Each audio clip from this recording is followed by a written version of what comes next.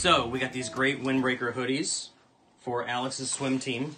They have a pocket on here that we wanted to have the logo on and still retain the functionality of the pocket.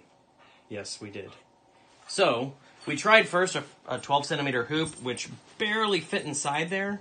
You could kind of squeeze it in, but by the time you got it hooped up, it displaced so much of that area that there was no place for the arm to actually fit inside. So the only option was to use a ZSK with a pocket frame. So this is really cool. It hoops up very simply. I just simply lay down the backing right onto the pocket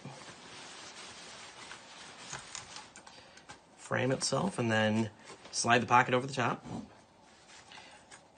bring it over, and then I'll straighten out the material. What is it, Roman?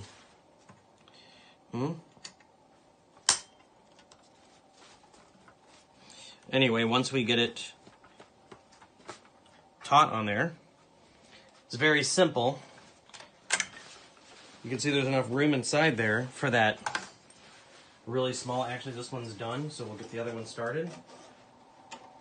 Pop this off, and you notice there's no picker on the front. So we could go deep, deep inside that pocket without having to worry about pushing that closed. And because the needle plate hole is so close to the edge of the arm, the stitches are made closer to the edge of the pocket than on any other system that's possible. So part of it's the engineering of the pocket frame, part of it's the engineering of the machine. So as you can see, when we're done, you get a great sized logo on a finished pocket. Thank you for stopping by. Please subscribe. If you're interested in the ZSK machine, please see zskmachines.com. All threaded notions are from MadeiraUSA.com.